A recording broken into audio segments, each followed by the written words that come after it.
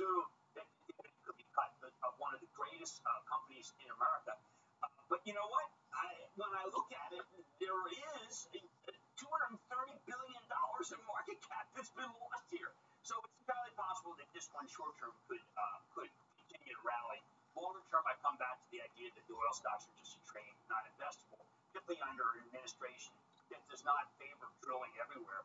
And shorter term, with less drilling, because President Biden is going to discourage drilling, these can go higher. Longer term, order submitted. Funds themselves, Carl, who are driven by ESG, that might not want to show that they own ExxonMobil.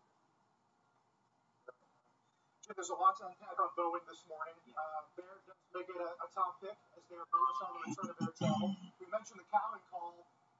They're essentially saying the return of air travel is probably a second half story, given some of the hiccups that we're seeing now in vaccine distribution. And then, of course, the crash out of Jakarta, which I'm sure we'll check in with on later on this morning. Yeah, I mean, this is, let's find the black box and see what was said. But I think that the notes that are positive are why the stock ran Order filled. 60 to 200.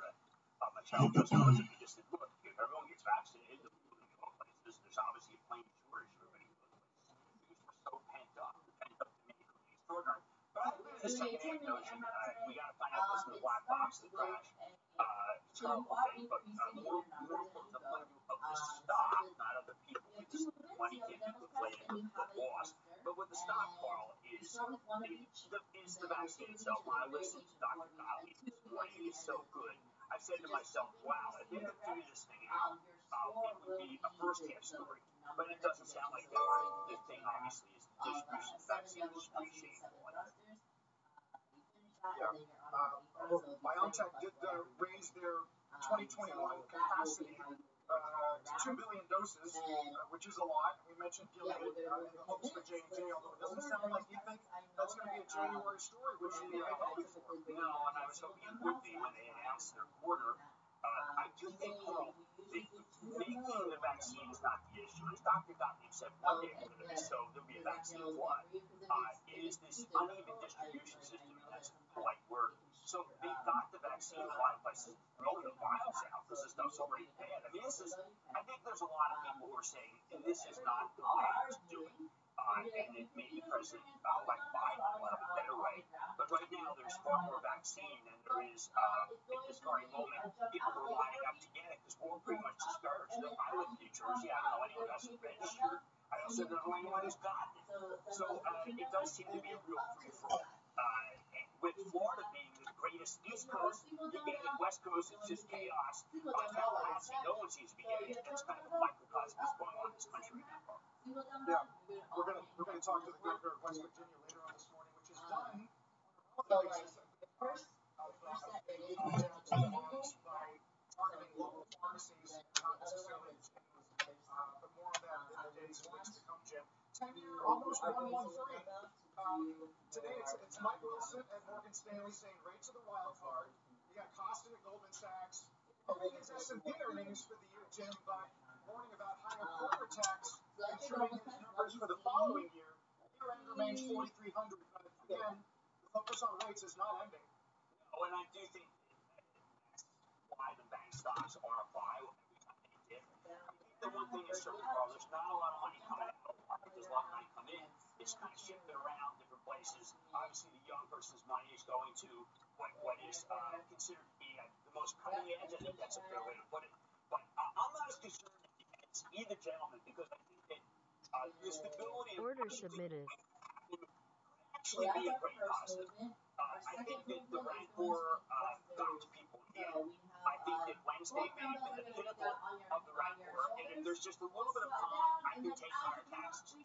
I think that the notion of a kind of a police force within a police force is going to be the new theme in terms of investigating what happened Wednesday. Got to see what the new Attorney General Merrick Garland, appointed by Biden, does. I think there's I think both sides of whatever happened in Washington want to be able to express what did occur. But mostly, I think that if we get just the end of the endless challenges, whether you like President Trump or hate President Trump, How about a focus on how great companies are doing despite the pandemic? I think that's a positive. I really do. I love that, Jim. And you remind me of what Niall Ferguson said yesterday over the weekend out of Bloomberg, and that is, rather than worsening the country's polarization, the events of the past few months, not days only, but months, have in fact restored the center ground. And that's what you think the market's accounting on. Yes, I really do. I mean, there were so many House Republicans who obviously not wanted to center ground, and that was even after the trashing of the Capitol. But I think that the trashing of the Capitol really hit home. And the narrative is going to be, Carl, if you're in favor of the election results being overthrown, where are you in terms of trying to be able to break the government, not cause violence, but to break the government? And I think that, yes, that was just one of those events that I think really crystallized it. By the way, Carl, I'm going to be candid here. Not having the president on Twitter is welcome when it comes to the stock market. Hate him or like him, you had to constantly check your Twitter account, see whether the president, who I think was out arbitrary capricious in the end, although some people say that's always going to stop. What's he saying about China? I mean, Pompeo is really making it so Taiwan is the issue. People have to recognize that Taiwan Semiconductor is the most important semiconductor company in the world, and you don't want China to capture that. I think the president's parlay on China continues. We heard Jeffrey Sprecher talk about the need to be able to do what's right for the country. You and I ourselves were not sure about what's right to do for the country. Do we let the Chinese raise money, or do we shut down China? There's so much confusion, and I think what we really want to do, Carl, is focus on the bad stocks in our little world. Focus on Eli Lilly. Focus on the idea that maybe Boeing comes back, and that will happen if there's center ground. Obviously, center ground is what you might want first, and most of the people who really do favor the idea that there should never be a coming together.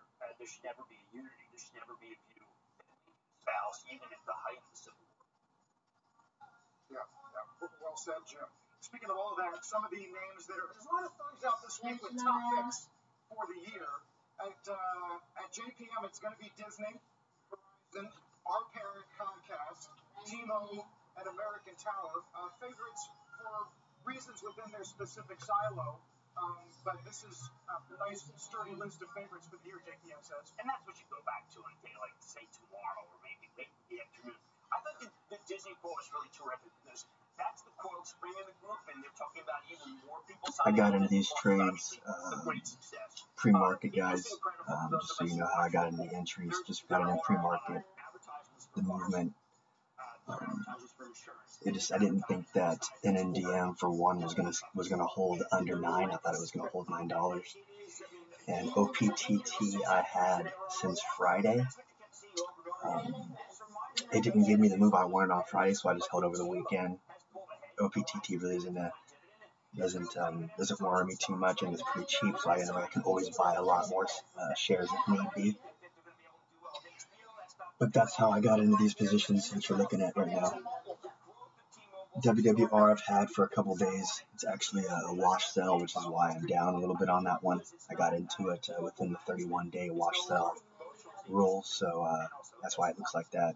And then ARBKF took a dip with Bitcoin, so I just bought more shares and averaged down a little bit. My connection was a little slow, so it's not updated the position size, so I'm going to reconnect it real quick, and you'll see the new position right there at 157, 2,100 shares. So should have bought more, but it is what it is. I'll stay under the 200 for the most part.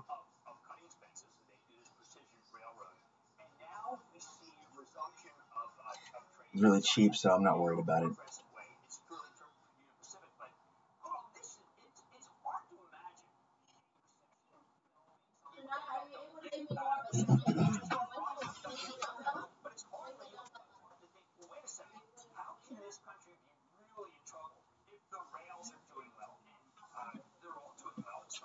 Probably get out of NNDM under $10, and OPTT I'll get out about, let's see,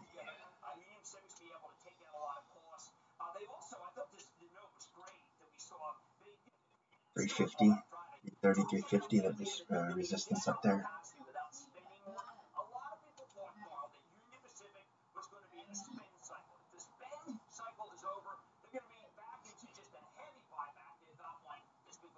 have a daily goal of 1,000. So if I hit the $1,000 mark, I close out of some trades just to keep that. Unless they just look like they're amazing, I'm going to keep running.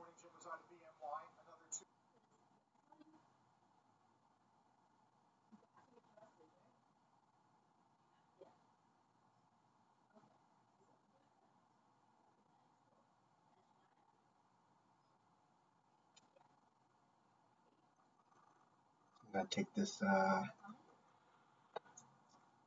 980, 990, push, get out, wait for the pullback to the 20, get back in, see if I can do it again.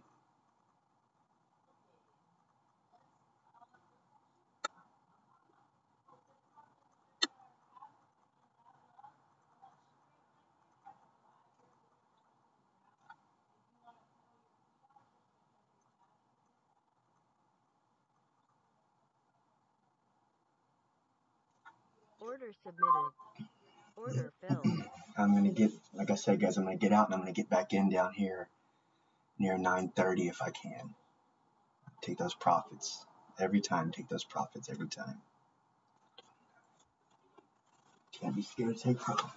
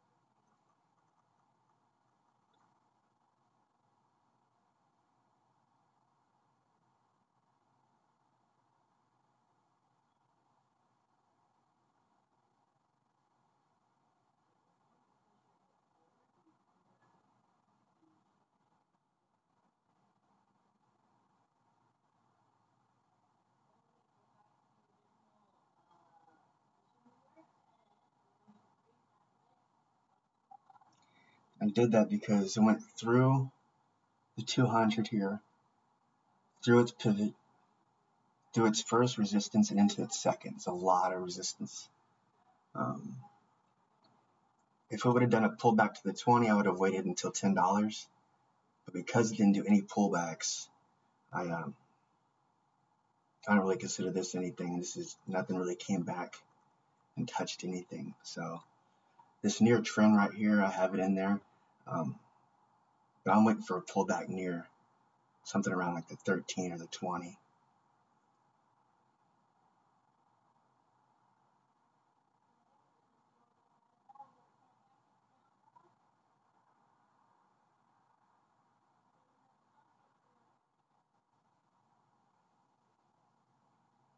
But yeah, that was a good $700+ gain.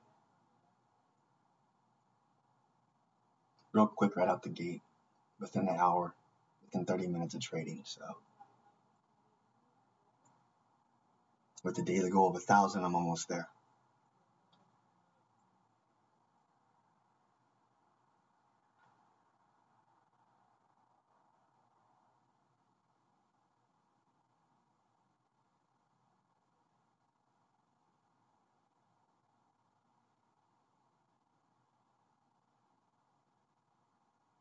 Maybe it gives me the pullback right here.